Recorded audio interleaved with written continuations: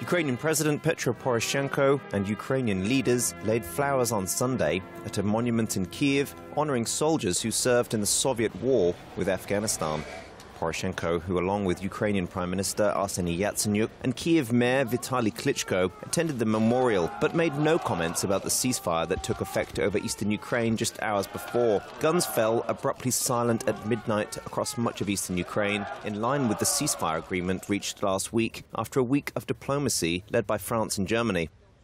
But Russian-backed militants announced they would not observe the truce at Debaltseve, where Ukrainian army forces were encircled. The Organization for Security and Cooperation, responsible for monitoring the ceasefire, said its observers had been denied access to Debaltseve. It said firing continued in the town, one of a few exceptions to the truce that was otherwise largely being observed. Debaltseve has been the focus of fighting for weeks, and it will be hard to speak of a truce if Ukrainian troops remain trapped there under fire or the Russian-backed army press on with their advance.